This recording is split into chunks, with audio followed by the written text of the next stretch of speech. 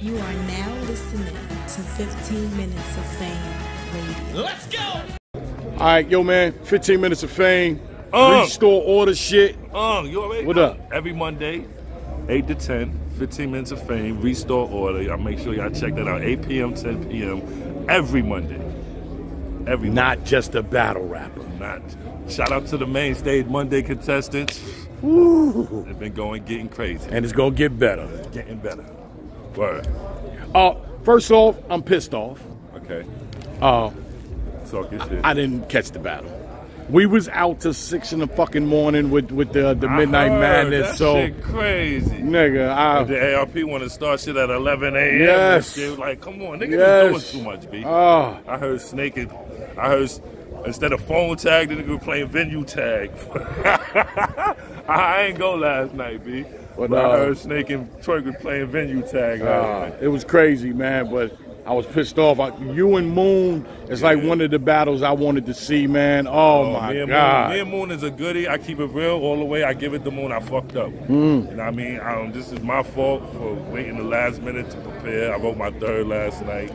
For trying to memorize my shit. But I ain't write my third last night. I was trying to memorize my shit. Okay. You know what I mean? So it was just like the second. And then I think I fucked up because I think I put some of my third in the second. I think that's what threw me off. And now that I'm thinking about it, I'm going over in my head. And I said this shit flawlessly right here, standing out here with my daughter. And I came in here and I think I mixed up I think I put some of my third in my second.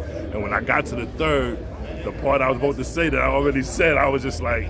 I clearly remember a big battle that happened there. So I think somebody said that. I threw me off for trying to rush and memorize all these shits together, man. So that's totally my fault. Totally my fault. But Moon, that's my nigga. He did his thing. You know what I mean? He did his thing. Can't take nothing from him. So that's totally my fault. But we had a good battle. Like the material that was said, even my shit, still crazy.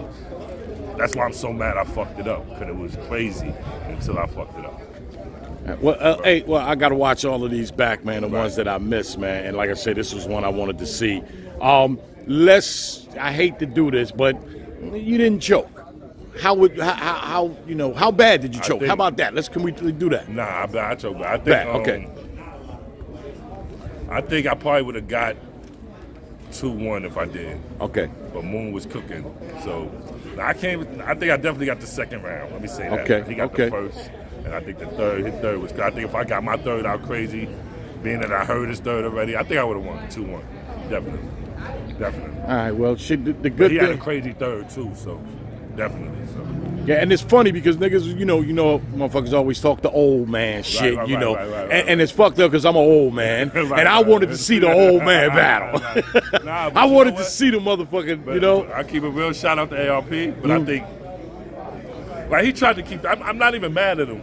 Because he tried to keep the ball rolling, you know what I mean? He wanted niggas here at 11 a.m. Right. That's a lot of battles, man. 17 battles. I understand why it started so early. Right. But, you got niggas that ain't going to get here at 11 a.m. So he was going by the pairs, whatever matchups he said. Right. He was just calling us up. So me and Moon was just chilling. And he was just like, yo, Swave Moon. Let's go. So nobody was really here. Like, you know what I mean? It was just, he was trying to get the ball rolling. So I'm mad I got here so early. If that's the case, you know what I mean? You're a professional, I was trying to be a professional. No doubt.